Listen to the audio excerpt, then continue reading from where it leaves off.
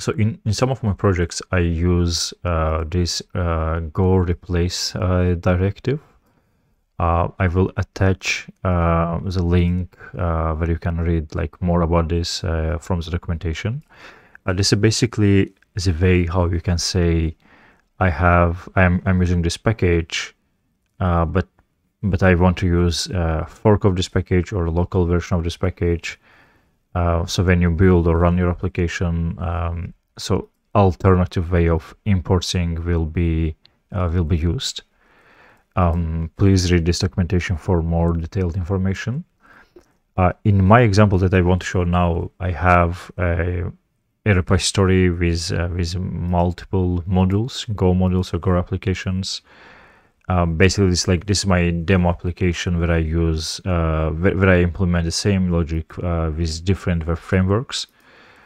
And what I needed in each of these frameworks, I have reused code. For example, code of the models or errors or in-memory storage.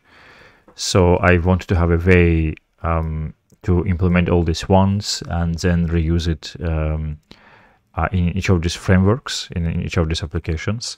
Of course, I can build a model, share it separately on separate repository and import from this repository. Or if it's public repository, I can just use repository itself and import. But sometimes you want to have local version of the imported package, or fork of the imported package, which is also like there is also example for this in the documentation. For example, you can say, I want to use this package, but not the original one, but fork from somewhere else.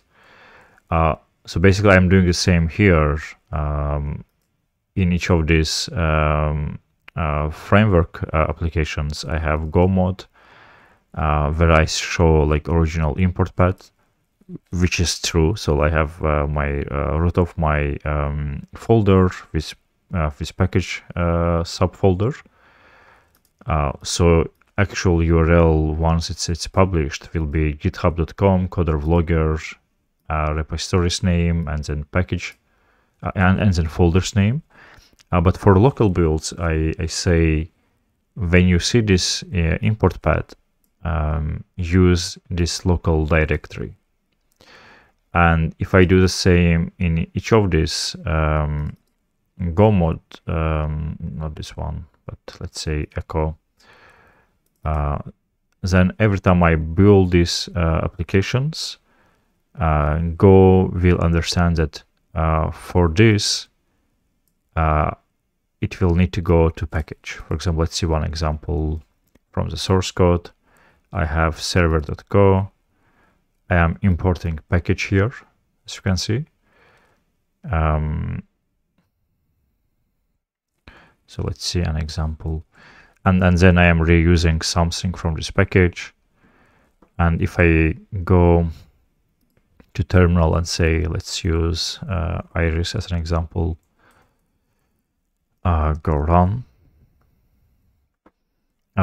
This command will understand that for Iris, for this package, it needs to go to the package subfolder, which is in parent directory and package folder, and will successfully run the application.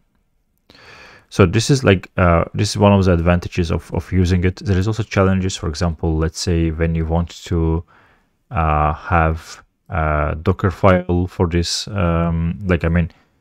you want to have the same configuration but within Docker file, and you have multiple like applications or packages in your root directory. So you want to make sure that each of them has a different Docker file, and you want to build them.